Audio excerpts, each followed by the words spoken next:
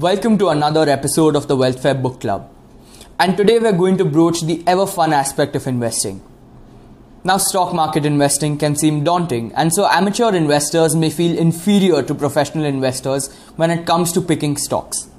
And that's where Peter Lynch and John Rothchild come in to tell us that in fact the amateur investors can not only be as good as the professionals but even better in one of the best investing books ever written, One Upon Wall Street, written in 1989. Now, Peter Lynch is one of the most successful stock market investors in the world and was the fund manager of Fidelity's Magellan Fund from 1977 to 1990, during which time he grew its size to $14 billion. John Rothchild was a writer specializing in financial matters who was a columnist for Fortune and Time. If you've seen Scam 1992 and now feel encouraged to invest in the stock markets, you have a number of options and even more alternatives. So where exactly should you invest? Peter Lynch's advice: take a deep dive into the markets, learn and just go for it. Now, One Upon Wall Street extensively delves into Lynch's approach towards choosing stocks and his investment philosophy. He has great belief that amateur investors can learn to identify multi-baggers, which are stocks that will snowball to multiples of the original value, which will generate a whole lot of wealth. And to do that, all you need to do is use a little bit of brain power and understand elementary mathematics.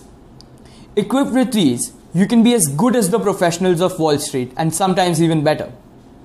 According to the authors, amateur investors are more likely to find smaller cap companies in their area that aren't yet on the radar of Wall Street investment gurus. Lynch tries to relate himself to the masses by showing us that he's just a normal guy who's done tons of research, asked a lot of questions, and occasionally gets caught off guard by the stock market too. So this book has been bifurcated into three parts: preparing to invest, picking winners, and the long-term view. In preparing to invest, Lynch basically breaks down the aspects of investing in stock markets and how you can be psychologically prepared for this. To invest in stock markets, you need absolute conviction, because the stock markets victimize those who lack that conviction. You see, if you don't have that very conviction, you might reject those stocks which have a lot of potential and also welcome the wrong stocks that would make losses in the near future. Truth is, we can't time the stock market or predict its movements. If you want the best time to invest, it's whenever you find a good opportunity to do so. You're not necessarily going to find a stock that fits all your criteria. So according to Lynch, we need to just prioritize picking good stocks that are selling at a low value and let the markets do its magic. Picking winners is the second section of this book, where Lynch advises us to partake in meticulous research.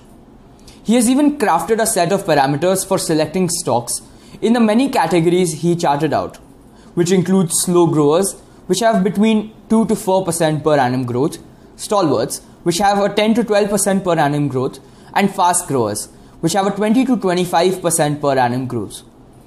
We're also told that betting on stocks that are close to home seems like a good idea.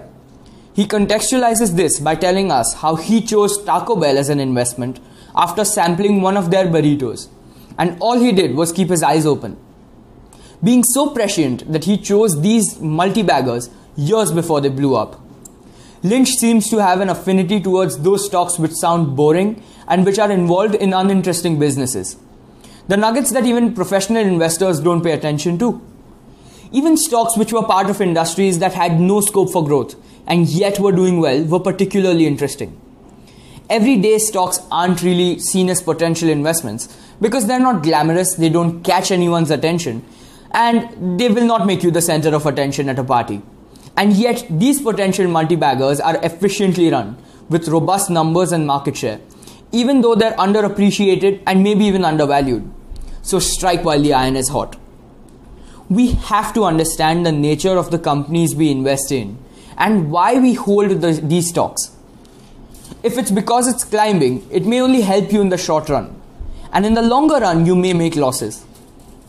You have to understand that the companies we're investing in are doing great, or if only a product is, because just one product's booming sales isn't necessarily commensurate to other products or overall sales. Companies with growth rates of over 50% are deemed suspicious by Lynch. One, because he believes the growth cannot sustain for long, and invites more competition in a free market, thus affecting that growth. And 2, it means that there will have to be major injections of capital in the future. This would mean incurring more debt or issuing new shares, neither of which might be a good shareholder's wish to have. Lynch also wants to make sure that diversification doesn't end up as diversification, because they're mostly to satisfy egos by acquiring more. So it's more about being power drunk. We also have to make sure not to go for companies that borrow a lot of money, because this just messes up their balance sheet. Now, it feels like logic and reasoning could be key to picking stocks, but the emotional component is integral as well. If you're still in doubt as to whether you should choose a stock, hold off on buying it. The long-term view section emphasizes helping you design your portfolio. Ideally, you should try to pick as many exciting stocks as you can.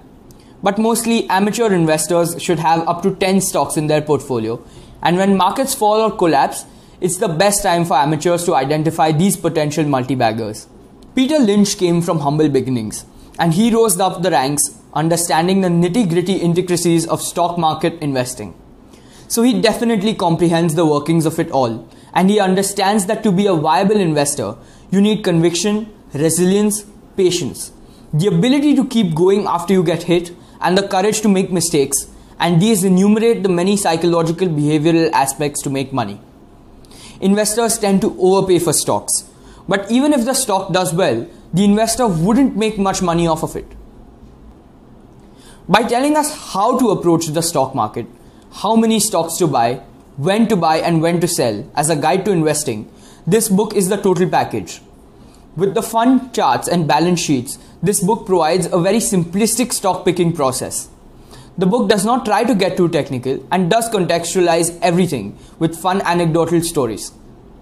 Now, with this book, written 32 years ago, you're not going to get some insider stock tips, but you'll definitely get a viable investing approach. Even if you're an intermediate or an advanced investing professional, you should still read this to understand some of Peter Lynch's more technical aspects, such as his PEG ratio. Anyway, it's always a win-win situation. There is a lot of practical advice for a hands-on approach to be involved with stocks that are stable and dividend-producing investments. We need to do a lot of research and homework to learn which stocks to keep and to sell, because as Peter Lynch says, selling your winners and holding your losses is akin to cutting flowers and watering weeds. If you wish to learn more about Peter Lynch, Wealthfare has deemed him a wizard of wealth, and we've written an article going into depth about his life, his investing strategies, and his psychology. So check out the link in the description. Stay tuned for more book reviews, interviews, and much more. Thank you.